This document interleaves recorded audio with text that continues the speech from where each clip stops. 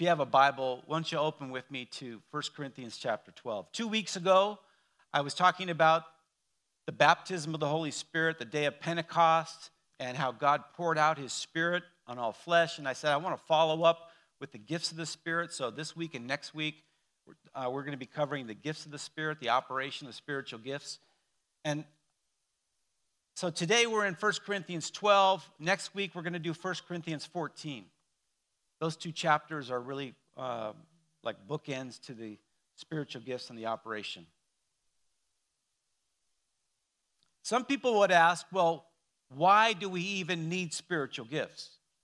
Do we need them today? Is it something that you might have heard this? Maybe some of your friends are a part of a congregation. They say that the gifts have ceased. Miracles have ceased. That was just necessary to get the church started in the first century. But I don't see any evidence in Scripture, and I know that Jesus Christ is the same yesterday, today, and forever. And so personally, I've experienced him in miraculous ways, so I have that experience. It's hard to argue with a man who has experience, but I have the experience of God working wonderfully, miraculously in my life. And so I want to contend for this, and I want us to be a congregation that contends. Why do we need it? Because we're battling an enemy, the enemy of our soul, the God of this world, the Scripture says, who wants to hold us back. We're battling our flesh. And so what do we need to do the Great Commission? Make disciples of all nations. Become the church, God's hand extended on earth. What do we need? We need supernatural power. We need supernatural power to do supernatural work. Now, I know I'm preaching to the choir, but every once in a while, the choir just needs to hear it. 1 Corinthians chapter 12. I want to read through this and just make some remarks. It's not so much of a detailed teaching. A detailed teaching could take months in this passage, but I wanted to give us an orientation to it and an encouragement. Chapter 12, verse 1. Now about the gifts of the Spirit, brothers and sisters, I do not want you to be uninformed. That first sentence says gifts, the gifts of the Spirit. Everyone say gift. Yes. The thing about gifts is they're free. You don't have to do anything to earn them. It's not a spirit. This is not a spiritual maturity issue.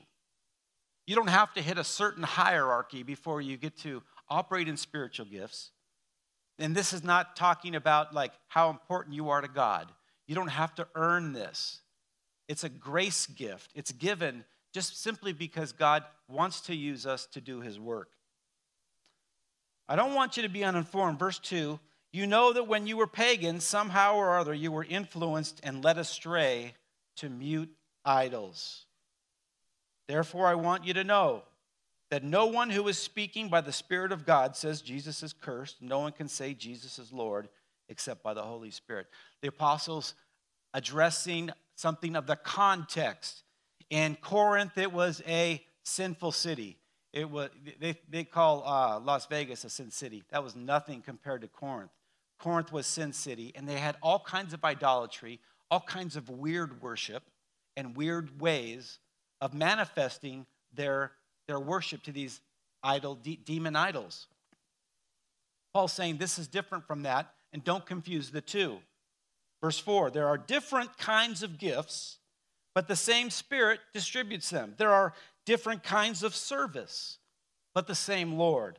There are different kinds of working, but in all of them and in every one, it is the same God at work. It's interesting, in these couple of passages, a couple of verses right here, he outlines not only the spiritual gifts, but the gifts altogether. There's 3 sections of gifts that the Apostle Paul writes about in the New Testament. The first one is spiritual gifts, which we're going to talk about in a moment. But he also mentions, and he says, different kinds of gifts. Secondly, he says different kinds of service. He's talking about the gifts that we are, the office gifts, and we'll talk about that in a second. And thirdly, it's the gifts that God puts in us. They call that the motivational gifts. The spiritual gifts are in 1 Corinthians 12. The office gifts are in Ephesians chapter 4. We're going to give you the heads up on that right now, show you that. Verses 11 and 12. Ephesians chapter 4, verses 11 and 12 says this. So Christ himself gave the apostles, the prophets, the evangelists, the pastors, and teachers for works of ministry to what? Equip the saints to do the work, right? So those are the office gifts. And then we have the motivational gifts in Romans chapter 12. It says this in verse 6 through 8. We have different gifts according to the grace given to each of us. If your gift is prophesying, he mentions a spiritual gift in this one, then prophesy in accordance with your faith. If it's serving, then serve. Whoa, wait, is that a spiritual gift, serving? Yeah. But it's a motivation. It's something that God puts in us. If it's teaching, then teach. If it's to encourage, then give encouragement. If it's giving, then give generously. If it's to lead, do it diligently. If it's to show mercy, do it cheerfully. All these gifts are given by God in order to build up the body of Christ, to become like Jesus, so that we would be mature and complete, lacking nothing. How's that? But there's different kinds of gifts. Now we're going to head back to 1 Corinthians 12, verse 7, talk about the spiritual gifts. Now to each one, the manifestation of the Spirit is given for the common good. Everyone say good. So in other words, the gifts of the Spirit are not for tearing people down. They're not for criticizing. They're not for discouraging. You don't have the gift of correction. That's not in, because what does the correction do? Oh, I can find a flaw anywhere. That's easy. You don't even need a gift for that. Everyone in this place has got flaws. That's not the issue. The gifts of the Spirit build up. They're for edifying. They're for encouraging, for the common good. Verse 8, to one there is given through the Spirit and this is the list of the 9 gifts, a message of wisdom, to another the message of knowledge by means of the same Spirit, to another faith by the same Spirit, to another gifts of healing by that one Spirit, to another miraculous powers, to another prophecy, to another distinguishing between spirits, to another speaking in different kinds of tongues, and still another the interpretation of tongues. All these are the work of one and the same Spirit, and he distributes them to each one just as he determines. Now, there's a partnership with the gifts. God says, I want you to seek the gifts, but he determines where they go for his purposes. The gift, let's go through them. One is wisdom, divinely inspired understanding. It's beyond your knowledge, beyond your, that guy's an old soul. He just has a way of knowing stuff. No, it's beyond your knowledge. It's the wisdom and understanding that comes from God. And then number 2 is knowledge, gift of knowledge. So this is understanding information. It's divinely revealed information. It's I remember one time I was in a prayer circle, and my first experience with the gifts of the Spirit was this guy was praying for me. He didn't know my situation. He just started calling out stuff in my life, and he didn't know what I was going through. It was the gift of knowledge. He was reading my mail, and it was God's way of getting my attention that God was concerned about those things. And it was an affirmation. It was so encouraging. The third one is faith. The gift of faith is the ability to believe God for anything. Anything. God wants us. He wants us to do the miraculous, right? All things are possible, but there's a gift that's given to people and sometimes for different situations. To believe for the miraculous, to believe for the impossible, the gift of faith. Number 4 is healing, the ability to heal the sick. It's the gift that God promises, and it's in Mark chapter 16, where it says that those who follow me, they will lay hands on the sick and they will recover. Jesus said, you will do the works that I do and even greater works. That's part of what Jesus' ministry. All these things are actually the part of Jesus' ministry. Number 5 is miracles. Maybe a little bit different than healing because maybe it's not a physical body kind of a thing, but it's the miraculous. It's seeing something amazing happen. and God using us at a time and place to do his work and his will. Like Jesus turning water into wine. That was a miracle. Or maybe Paul shaking off the snake off of his hand into the fire. It was a miracle that God got people's attention. There's something about miracles, guys. I want to encourage you. Miracles are God's purposes. We call them signs and wonders. They're signs and wonders to get us going the right direction, to attract attention to the people. And God's using signs and wonders many times in order to start churches. You'll see a lot of, you see people with the gift of miracles on the mission field. We don't use the name very often anymore, apostles, because it's been abused. And so it became so common, people started getting business cards that says, I'm the apostle so-and-so. And we're like, that just turns us off because, you're just self-promoting and it's spiritual pride. But the fact is, usually missionaries are apostolic and they usually work in the gift of miracles in order to start new works and break into new ground. Prophecy, number 6, divinely foretelling things to come. Now, there's two kinds of prophecy. This one's talking about divinely understanding what is to come, but there's another kind of prophesying, and we'll talk about it next week in chapter 14, and that's the prophetic word, which is basically speaking God's word one to another. But this is the gift of prophecy, the gift of understanding or being able to say what's in the future. Number 7 is discerning of spirits, the ability to recognize demonic spirits. You can tell right off the bat, and some of you have that.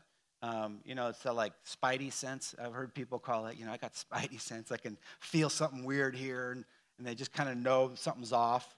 And they recognize that there's a spiritual battle involved. Number 8 is tongues, speaking God's message in another language. It's what happened on the first day of Pentecost, that outpouring of the Holy Spirit. The disciples were filled. They began to speak in other languages. They went out in the streets and started talking to people in different languages. And people recognized it from different areas of the world. They recognized God speaking to them in their own language.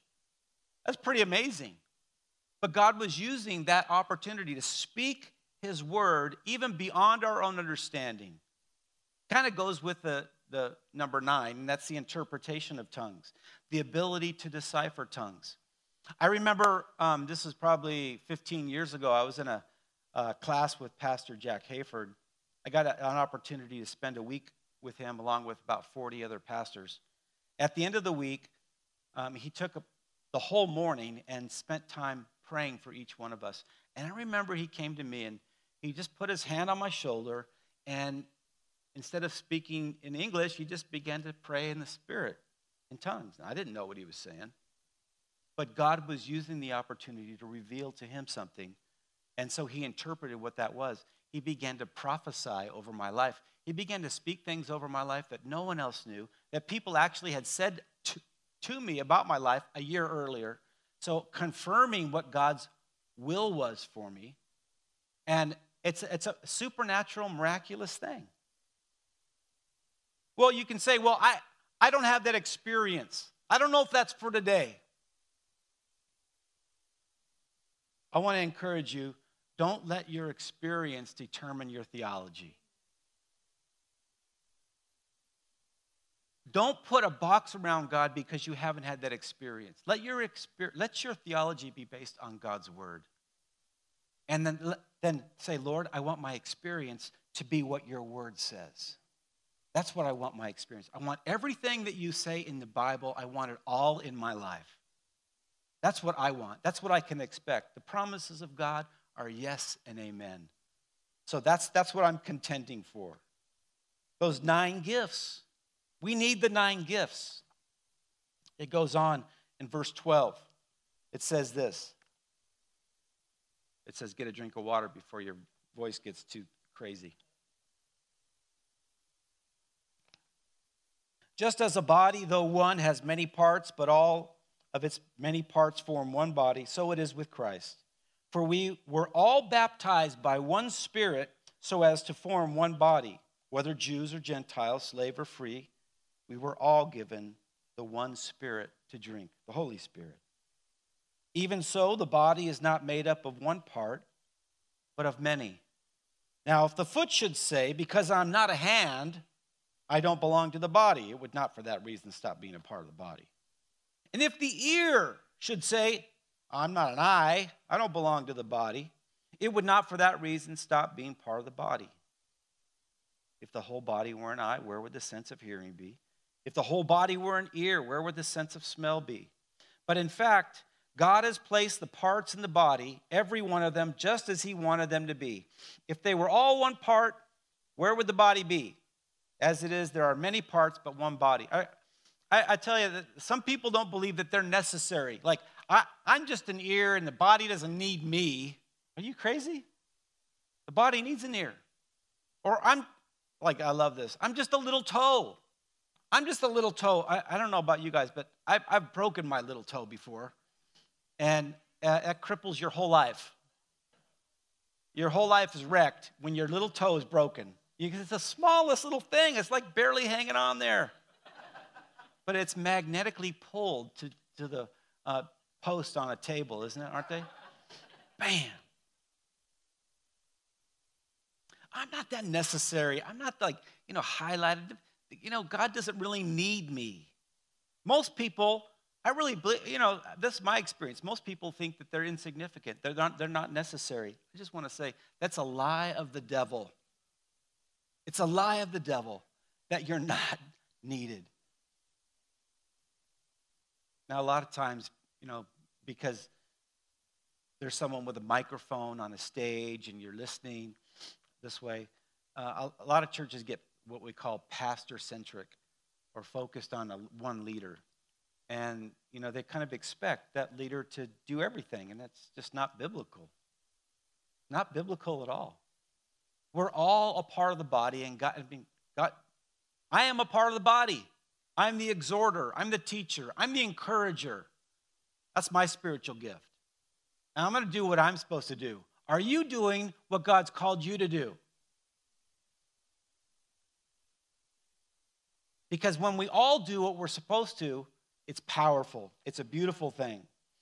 Verse 21, the eye cannot say to the hand, I don't need you. The head cannot say to the feet, I don't need you. Now that's on the opposite. Well, the first one was, I'm not necessary. The other one is, I don't even need you. Like, I'm better than that. I don't need that little toe, that little stinky, stubby toe. Don't need it. Well, we all need each other. In fact, the truth is, when we get to the point where we say we don't need one another, that is spiritual pride, and it stinks to high heaven. If we think we're good enough, or we don't need the person sitting next to us, we think we're at a spiritual level way above them, and we can't learn from someone else. I've already read the Bible, 10 times. Oh, good for you. Good, that's good. If you stop learning, you're done. You're done in the kingdom. You can't grow. You just get to a point of spiritual pride, and it is a killer. I'm way ahead of them. I should be teaching them. I shouldn't be listening to them. We need one another. Verse 22. On the contrary, those parts of the body that seem to be weaker are indispensable. The parts that we think are less honorable, we treat with special honor. The parts that are unpresentable are treated with special modesty, while our presentable parts need no special treatment, but God has put the body together, giving greater honor to the parts that lacked it, so that there should be no division in the body, but its parts should have equal concern for each other. If one part suffer, every part suffers with it. One part is honored, every part rejoices with it. There's something really powerful in this passage. It's a kingdom dynamic. I think a lot of times people will, say, especially for me, I hear people saying, we appreciate you, Pastor. Thank you for doing what you do. And but are you saying the same thing to the nursery worker? This passage, listen, this passage says, I don't really need the kudos. I don't need the applause. The people that really need it are the ones in the background, the ones who are in the prayer room right now, who you don't even know who's in there, and they're praying for you right now. They need the encouragement. They need the affirmation. They need us to value them. It's more important for us to do that. It's a kingdom dynamic, and it's this: the last will be first. You see, it's a kind of upside down thing about the kingdom of heaven and the kingdom of this world. You know, Jesus said, my kingdoms are not the same as the kingdoms here. They're different. Of course they're different. They're different in that our kingdom is based on servanthood. We call people leaders. That term is very rarely used in the Bible. Really, you look in the New Testament, I think it's used 3 times. That's it. You know what the term is for people of spiritual service? It's called servant. Servant. It's just the opposite of what the world would say. I'm on top. I'm leading. No, I'm a servant. I'm lifting. And it's just different. Why is it that the weaker parts are more important? Why does it say that? I mean, is it really true? Paul says this in 2 Corinthians. He says, my power is made perfect in weakness. Oh God, I'm hopeless without you, Lord. I can't make it day one, square one. I can't go anywhere without you. That's a good place to be. That point of weakness, that point of desperation, that point of need. When we see the lack of our own ability to do anything that God called us. Verse 27. Now you are the body of Christ, and each one of you is part of it. And God has placed in the church, first of all, here's another list. Paul likes lists. First of all, apostles. Second, prophets. Third, teachers. Then miracles, gifts of healing, of helping. Whoa, helping whom? How'd that get in the list? No, really, look at that list. Apostles, prophets, teachers, miracles. Wow, powerful, good, credible. And gifts of healing and helping. He's talking about the motivational gifts there. Guidance. And back to the spiritual gifts, different kinds of tongues. Verse 29, are all apostles? No. The question is obviously no. Excuse me, if I don't blow my nose, you guys are going to regret it.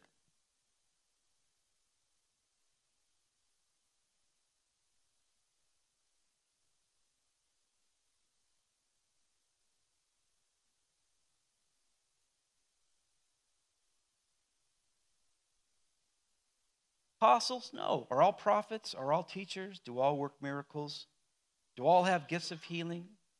Do all speak in tongues? Do all interpret? The answer is obviously not. Why? I can tell you honestly, I feel like those 9 spiritual gifts, I've got to experience those in my life, each one of those at one time in my life. But they're not, some of those are just once or twice. Others of them more often. Why is it that I don't have all the gifts all the time? Because we need one another. And God designed it that way. Eagerly desire the greater gifts. Desire the gifts that build people up, that encourage people. I want to give you a couple things to think about. And then we're going to do something different on a Sunday morning. First is, you are a gift. If you look at God's perspective, each one of us is specifically designed to bless others. You are a gift. Now, some of you in your mind are already disqualifying yourself. You think, yeah, but you don't know what I did last week. Doesn't matter. The gifts and callings of God are without repentance. Doesn't matter what you've done. It matters what his call is on your life. His call doesn't change. It never changes. Secondly,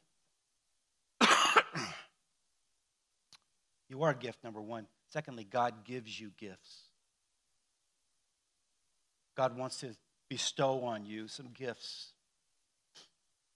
Not so that you're going to be all puffed up, not so that you're going to be special, not that you get a parking space, so that you can bless. Thirdly, we all need the gifts. The gifts that are represented in one another, the spiritual gifts, we all need them. Number four, we all need to use them. This morning, I want us to do something Paul says in Timothy. He says, I want you to stir up the gift that is in you through the laying on of my hands. I want you to stir it up. That means you activate it. That means you use it. So we're going to do something. We're going to call this an activation exercise. We're going to speak to one another. We're going to take, this is risky. Pastor, we've never done this in church. I don't know about this. Can I do it? You know what? It's not like look at me. I'm so good at this. Every time it's a risk. I'm going to ask you to do something in a moment. I'm going to ask you to get with one other person, and I want you to pray for them. I don't want you to ask what the issue is. I really don't want you to pray with the people you just prayed with. I'd rather be it someone new. Preferably someone you don't know that well. Now, some of you, I'm like, Pastor, you're way out of my comfort zone. I know, but just if you trust the Holy Spirit, listen, if you trust the Holy Spirit, he will do amazing, amazing things. So you just start praying, and I want you to take turns praying for one another, and you're going to be cognitive. You're going to be listening and sensing what it is God wants to say. You might be surprised. You might give a prophetic word or a word of knowledge or a word of wisdom. You might pray for someone to be healed.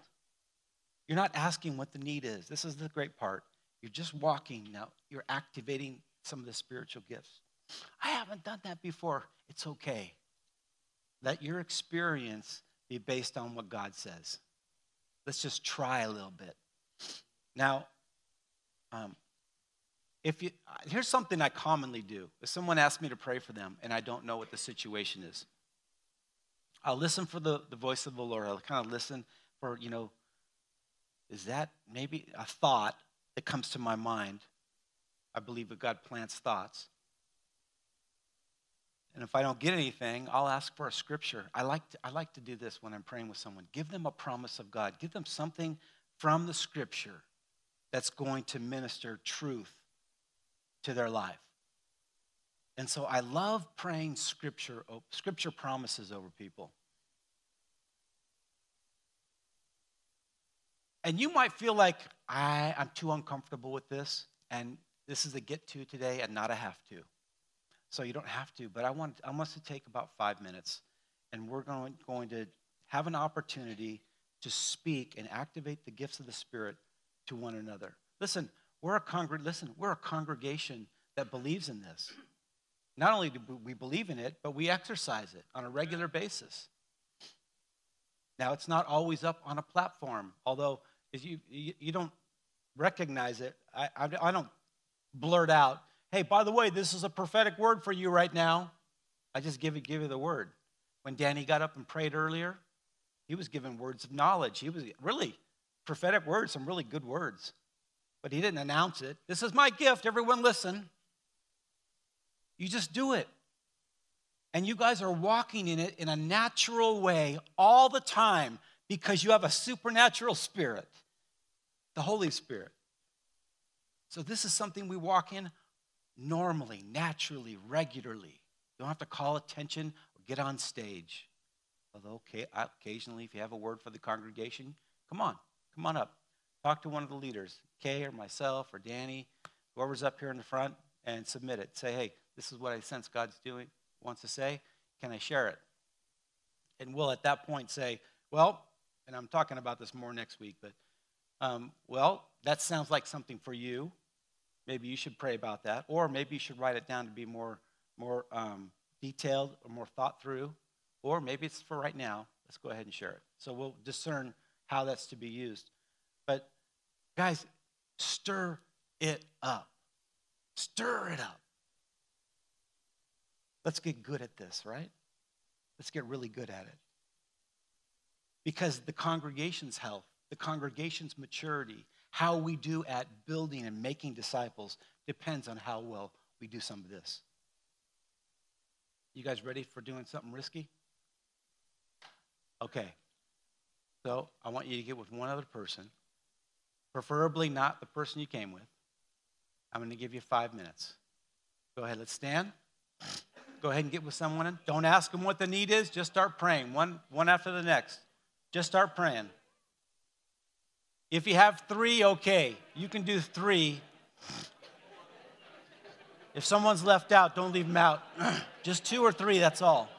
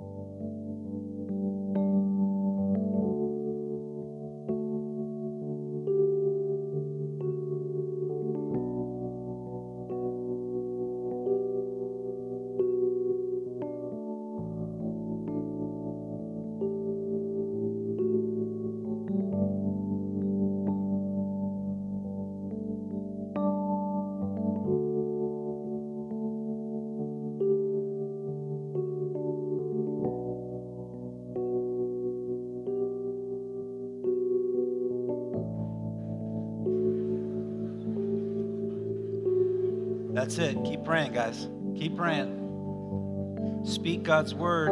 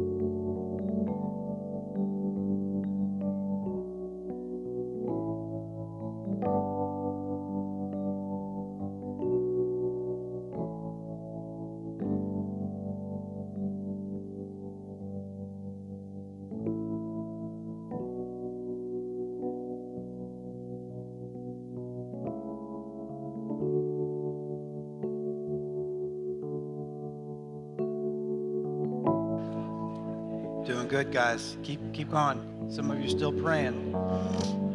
Keep going. Take a chance.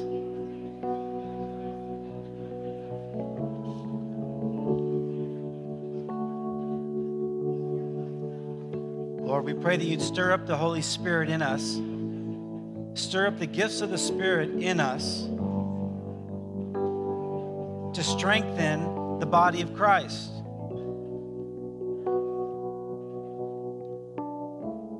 Build us up in our holy faith. Encourage us. God, speak to us through one another. We thank you, Lord. We thank you that you're good, that you're faithful, and you're true, that you love us. Thank you for your love,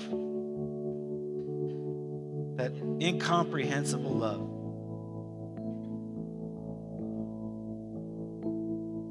Thank you for the blessing. Lord, I pray for Hope Chapel that we would be a congregation that would grow in our understanding of the gifts, that in our exercise of the gifts, in our maturity with the gifts. Show us who we're supposed to be. Show us those gifts that you've placed in us. And we pray that you get the glory. You get all the credit. We love you, Lord.